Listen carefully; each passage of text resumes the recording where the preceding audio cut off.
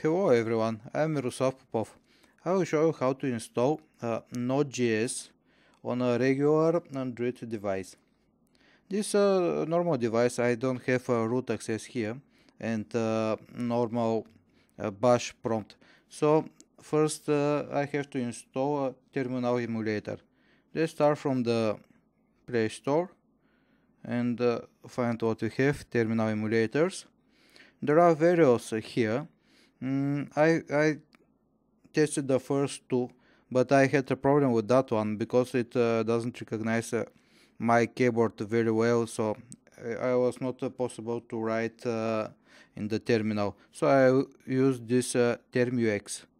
It's free to install and very easy to use. Okay, it's installing and it must be ready.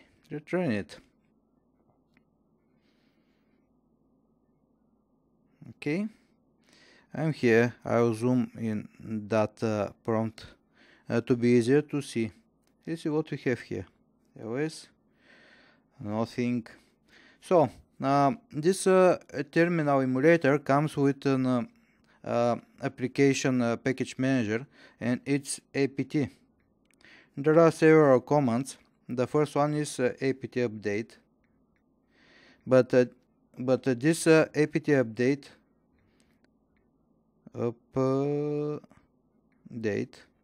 okay, the apt update doesn't update the packages. It just downloads the information for the latest packages and updates the caches. So I run it and it fetches the information. Now I will use apt upgrade to upgrade the already installed packages here. I agree. So my system is ready, and I will start with I will install actually three things. The first is text editor. I will use Vim. Apt install Vim. Okay, I like it. Let's see. Okay, this is Vim version 8. This is the latest version. Next, I will install Node.js.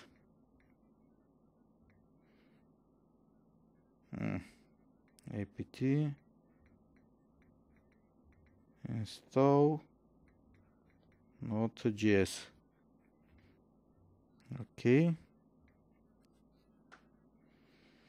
Now installing. This is, I see, version 6.9.3. This is almost the latest version. The latest current version is 6.9.5. This version will work very well. And the last thing will be I will install wget. apt install wget. Is very useful to get various things and also to test our application. Let's see what we have already. apt rest dash installed.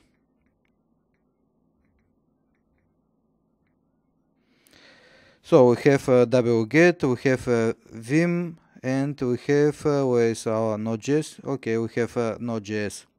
We're ready to go. First, I will make a folder for our application and make dir, and let's be app. Okay, change directory to app. We don't have anything here. Let's clear the screen with Control L. So I'll first, of course, we can make a Node.js application without a package, the file package .json, but npm will complain. So I will use first npm init command to create the package JSON for us. Okay, the name of the application is app, version 1, description, what is the description? It will be app. Entry point, index.js, test command. I will write here something because if you don't have a test command in the repository, it complains. Keyword I don't need, author don't need, license. Is it okay? Yes, it's okay. Vim package.json, and this is our package file. We don't have dependencies, and we will install Express. And here we see our first problem, because I'm using the Vim editor, and it has two registers, insert and normal mode, but I don't have a escape key here on that keyboard. So I'll show you some tricks. We can use the up volume up key, and when you press it, up volume and E, it's secure to escape. So I'll exit the editor. Oops, I'm in insert. Why? What happened here? Volume up and E for escape. Okay.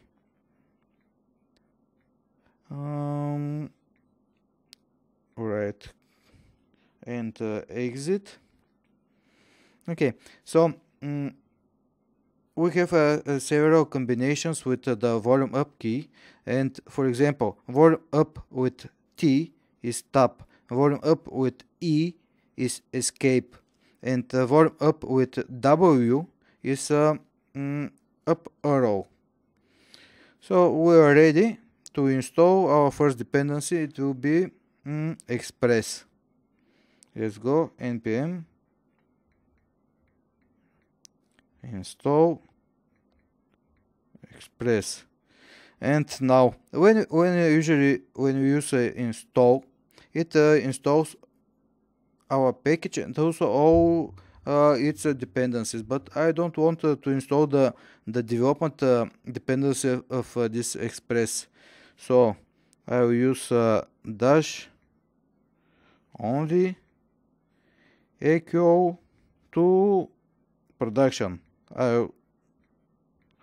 Alright, prod. So I hope it will install only the production dependencies of Express, because I don't want to run its unit tests, for example, or to have various gulp scripts and something like that. Let's see what we have here. npm list.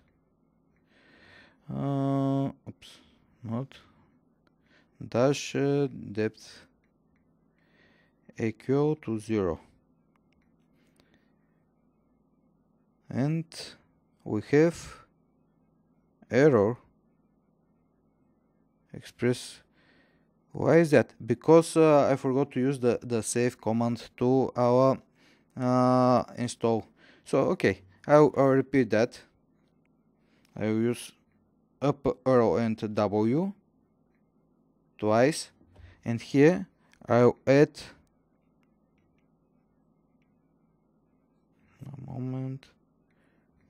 I'll add dash save. In that way, npm will save our dependency Express to our package.json file. So now it must be okay. Let's reset. Up arrow W like that and enter. But you see, it has a side effect. It has a side effect when you use the up arrow key. It's not very convenient. Depth equal to 0. And now must be okay. Now there are no errors, and we have Express for 14.1 installed. So we can start writing our application. Let's see what we have here. LS. We don't have anything, so I'll start with Vim. Index.js will be our index file. And now what I'm going to use, I will use ECMAScript 6, because Node.js, do you see what happens? Probably I have some automatic word completion in this tablet, and it changes my words, so we have to be careful, or we have to switch off this auto completion or error correction before starting to do that. So I'll create our application, execute to require, and what we will require express, like that. And now express returns a function, and normally we make an additional variable express, and after that we execute that function. So I will not do that. I will just execute this function now. So I have the application ready. And let's write the first route to the application, app.get, and what you get, when you request the index, I'll run the function, a simple function with a request and a response, like that. Now, oops, where are my brackets? I open the function, and I'll write the response directly here, res.send, and I'll send a string, hello Node.js from Android. Okay, let's close the string and close the send, like that. Now I have to close the function body, also the get body, and semicolon. And now I have to run the server. How to run it? App.listen. I'll set it to listen port. So I don't have root access here, so I cannot listen for ports less than 1000, and I will use port 3000, like that. I think it will be okay. This is completely enough for our demonstration, and I use again up arrow and E for escape. Okay, this time everything is fine. Like that, WQ, and we must be ready. So we can run our Control L to clear the screen, and now we can run our application. Node index.js.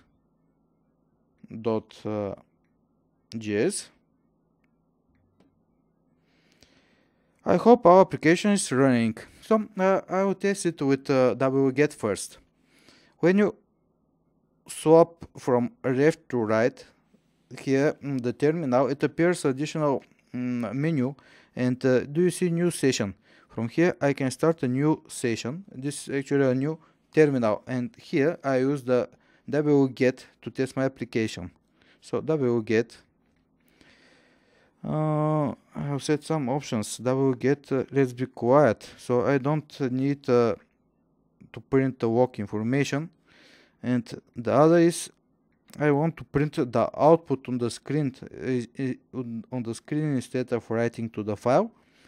I will set output, and output to be standard output. So I use here a dash. It's equal to standard output, and let's write the address of our server like that. Localhost and the number of the port is 3000. Let's run it. Hello, Node.js from Android. It's okay. So our server is running, and I hope we can access it from our browser. Let's try it. Let's open the browser. Localhost 3000. Hello. Yes, it is working. And that is all for that video. If you like it, please subscribe to our channel for more. Thank you for watching. Bye bye.